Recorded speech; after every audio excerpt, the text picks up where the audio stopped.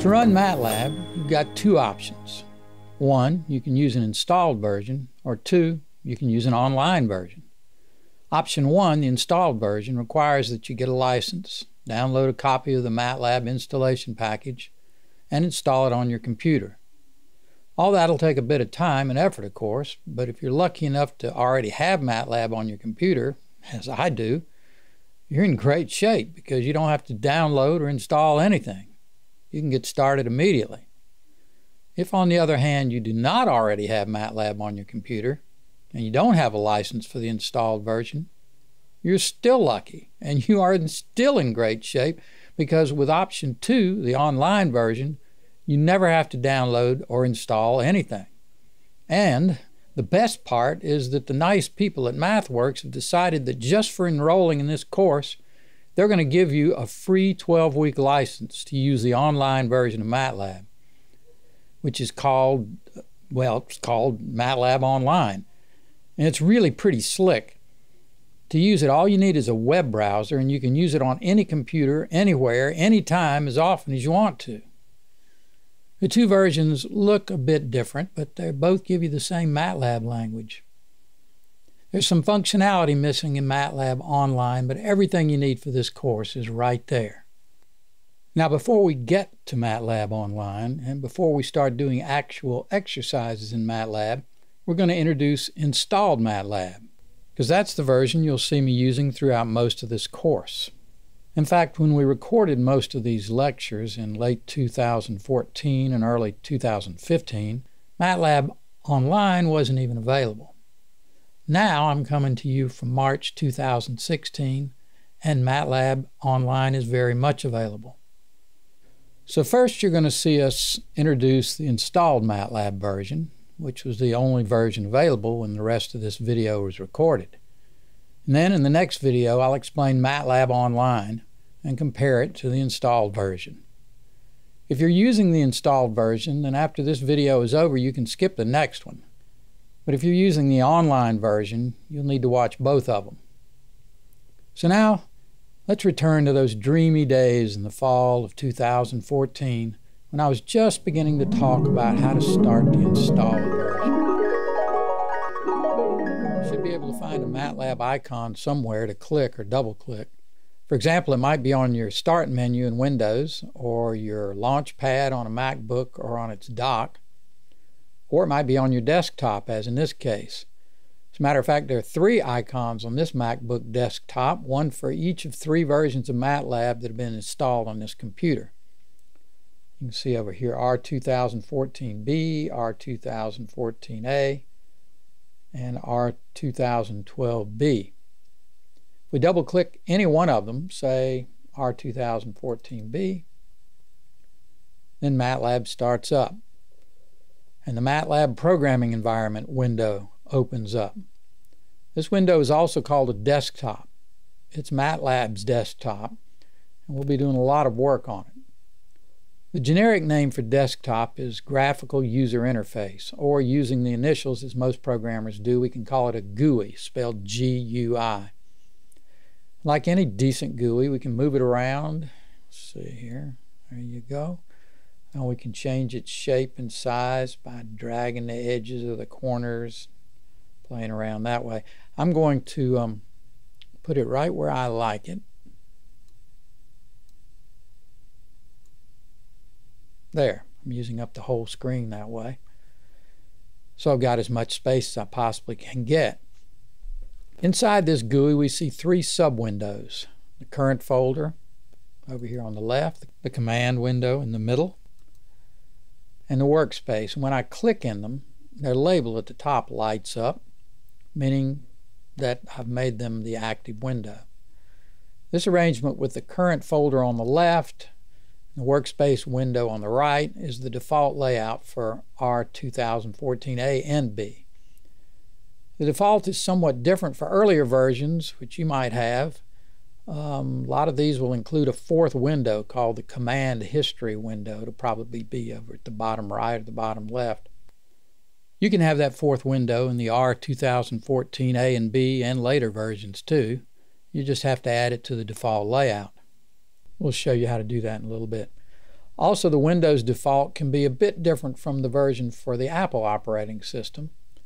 These differences are small enough, though, that they're unlikely to cause you any trouble, so we'll just use one version in this course, 2014B, which we're looking at right now. That's the latest version available as we're recording these lessons, which, if you can see up here, is in the late fall of 2014. Well, let's look at the current folder over here on the left. This is the place where MATLAB saves programs into files, and it's also the first place it'll look when it's looking for files that hold programs that it needs. We can change the current folder to be another folder. We can, for example, move up into the enclosing folder, which is called the parent, by clicking here on this tiny little folder icon. It's got a little black arrow pointing up on it. Or we can go into a folder that's in the current folder, MATLAB, by clicking on that. If you'd rather navigate using your operating system's folder explorer, you can get to that by clicking this little icon here with the little green arrow pointing down. I'm going to do that. And I'm going to navigate to a folder where I'm storing files for this course. Let's see. I'm over here in tutorials. So I'll click open, and now you see I'm in a different directory here. Folder and directory are synonymous names for the same thing. And over here, right up here, MATLAB provides an address bar, shows you the current folder, which is right here, its parent, its grandparent, and so forth. You can move to any of these folders by clicking them. You can't go back down unless you come over here and click. And way over here at the far right, you see this little teeny triangle. You can click on that and you can see recent places you've been. You'll notice we were here at one point, but I want to be here, so I'm going to click there. So that puts me back in the tutorials folder, as you can see here. And since this is lesson 1, I want to go to lesson 1, so I'm going to double click that one. And now we're in the folder called lesson 1, which is a child of the parent tutorials. Okay, now we know how to move around. We're finally ready to type our first MATLAB command. To do that, we first click somewhere in the command window. If we click anywhere in the command window, we'll see a little vertical bar that starts blinking on and off just to the right of this pair of greater than signs here. That pair of greater than signs is MATLAB's prompt. And what's a prompt? Well, let's look it up in the textbook. There, we click on glossary, and we see the first definition in the glossary. That's abstract class. That's an advanced concept that comes toward the end of this book, where we introduce the object-oriented programming constructs in MATLAB. Object-oriented programming is one of those advanced concepts that we mentioned that are beyond the scope of this course. So let's type prompt, which is what we're looking for, into this little search window here, and then we'll click on prompt, and there's our definition. A prompt is a symbol or symbols printed by a program.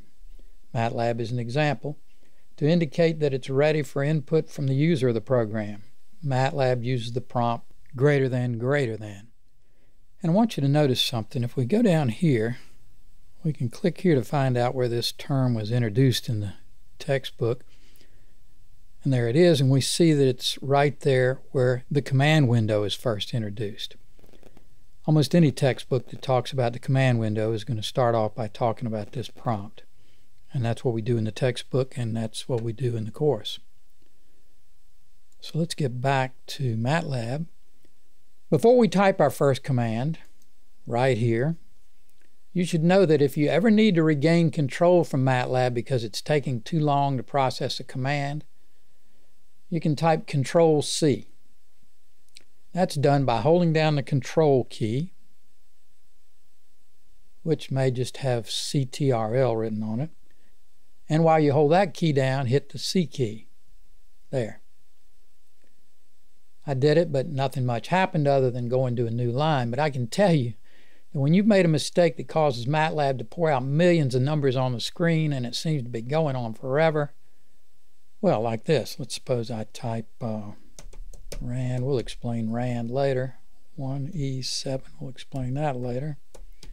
And I hit return, and oh my goodness, so numbers are just pouring out. Seems to be going on forever.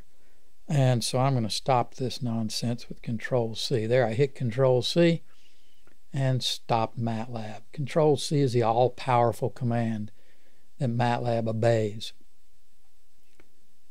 Also, if you need to close MATLAB down completely, you can type quit like this. I'm not going to type quit, so I'm going to hit some deletes here and get rid of it. Or you can simply close MATLAB's window by clicking in the X up here. It's on the left in the Apple operating system. It's over on the right in the Windows operating system. But this is no time to quit. Okay, the time has come for our first command. I'm going to clear this screen using CLC. And I'm ready to type a command. So get ready. This is it. I'm going to type X equals 1 plus 2. And now I'm going to hit the Enter key. Here we go. There. Well, maybe I built that up a little bit too much. But more is going on here than meets the eye. What MATLAB has done is create a variable, given it the name X, calculated 1 plus 2 and gotten the value 3, stored the 3 in X, and printed X's brand new value in the command window for you to look at. Every programming language provides variables and manages locations in the computer memory to store their values. In fact, the definition of a variable in computer programming is simply a location in memory that has a name and a value. Or here's a little fancier definition from the glossary. A named location in memory into which values can be stored. Computer science definition as opposed to mathematics definition. Mathematics definition is a little bit different. But we're not interested in that here. We're interested in computer science definitions. And let's look at another one. We've just given this variable a value with an assignment statement. It's defined in computer science like this. A statement of the form variable equals expression. That means assign the value of the expression on the right side of the equal sign to the variable that's on the left side. Kind of goes from right to left. The form of an assignment statement in MATLAB, and in almost all computer languages for that matter, is the same as it has been from the beginning in Fortran. You type its name, then the equal sign, then an expression. And once the variable is assigned a value, like 3 in this case, it'll keep that value until you change it. Okay, let's get back to the command window again. When we told MATLAB to assign 3 to X, X didn't exist. That's no problem. MATLAB created it right on the spot. You don't have to worry about creating variables, and that's one of the things that makes MATLAB simple to use. And one of the reasons Moeller's students preferred it to Fortran, I'm pretty sure. Fortran, like C, C++, Java, and many so-called compiled languages, require a lot of setup work to create a variable.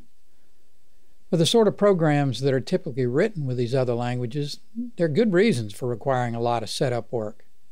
But it's a lot easier to get a program written if you can get along without it. And with MATLAB, we can. Okay, now let's just type our variable's name without assigning anything to it. We type X and hit Enter. This time, MATLAB tells us the value of X. That's all it does. Not so helpful now, we just saw it. But very helpful if you've given 50 commands since you assigned a value to X and you don't know what that value is now. Again, there's a bit more going on that might be obvious here.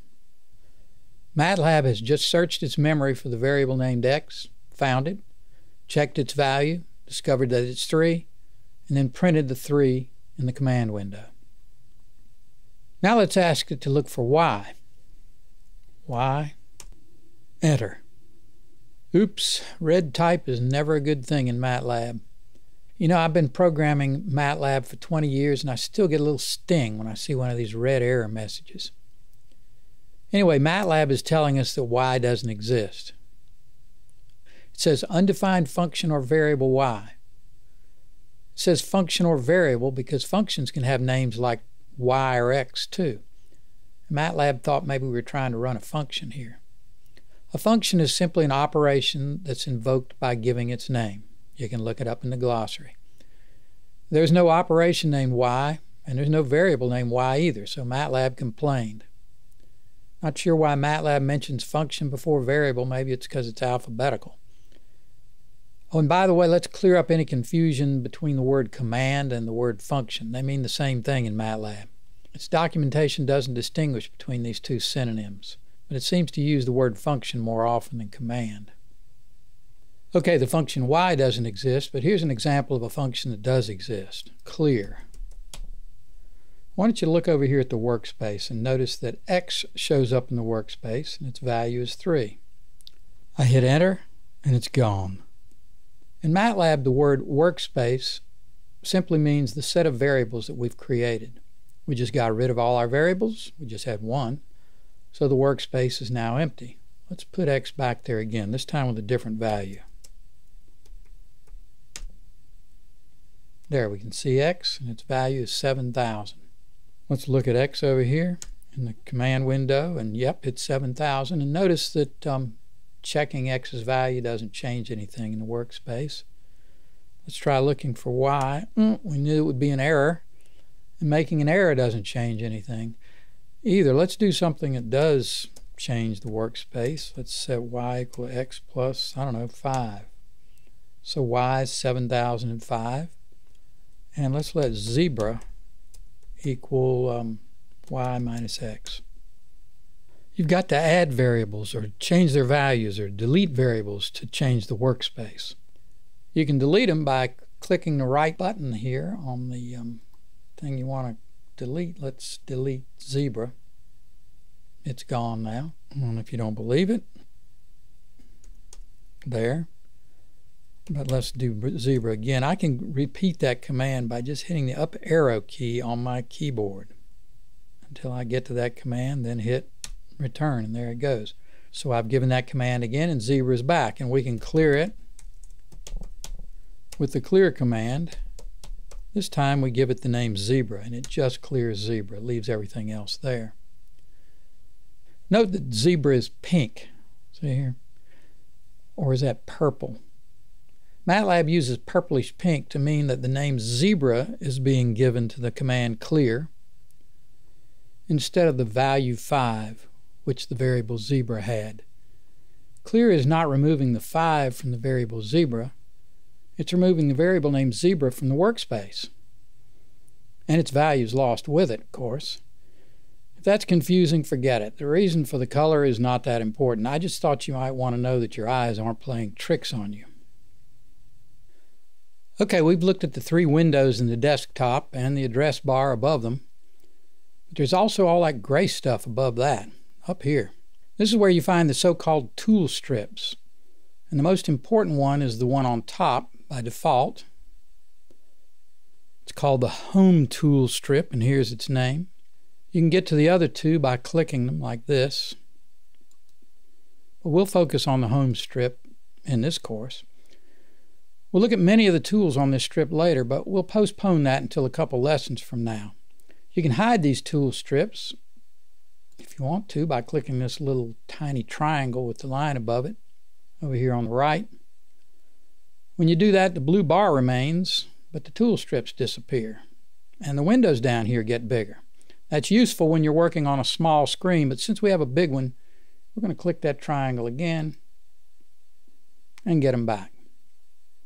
You probably noticed the little white area just to the left of the triangle that we clicked. This is the search bar. And it works like the typical search bar. You can click in that area, type words into it, hit enter, and if MATLAB has the information about the words you typed, it'll pop that information up. For example, if we wanted to know about the clear command, we might type clear command in here. Let's do that. And hit return. And a window pops up with the search results. You can click on clear to see what the command does. We'll do that. You can see that there's more than one way to call clear, and there's examples over here. You can click on these little links and it'll show you examples. In the meantime, though, Let's talk about command history. You remember I mentioned that to you before. You can type command history in here if you want to see what it does. And there's command history, and there's information there.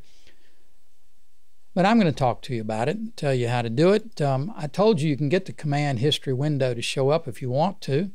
Well, here's how to do it. Click anywhere in the command window. Then click the up arrow on your keyboard. There. You'll remember I did this earlier to redo a zebra assignment. When you do that, you see a list of previous commands that you've issued. These little red marks by these commands show that there was an error on those commands. Now, if you want to repeat a command, you just up arrow your way to it. Let's say I want to repeat y equals x plus 5. There, I hit enter and I repeated the command. Didn't accomplish much because y is still 7005, but I did show you how to repeat a command. Well, what if you want to repeat a previous command but change it a bit? Say change x equals 1 plus 2 to x equals 3 plus 2. Well, let's just hit the up arrow and let's hit it until we get to the command we want to change. There. What we're going to do is arrow over and change the 1 to a 3. Hit enter. And we see x equals 3 plus 2 and x equals 5. This is very useful when you have a long command that you want to alter slightly. Finally, if you want the command history to show up in a window on the desktop, as is the default in the older versions of MATLAB, just click the up arrow on the keyboard now, and then go up here with a mouse and click this little tiny down arrow. Come down here and click Dock, and there's the command history window right there. You can scroll up and down, and you can click on commands and execute them over here in the command window. I think I'll leave it there for a while for old time's sake. Oh, and note that when we hit the up arrow, we put the x equals 3 plus 2 command in the command window. Well, I don't need to do that command again. It wouldn't hurt, but I'll show you that you can delete it without executing it. Let's just click left, sweep over it to highlight it, and hit delete. It's gone.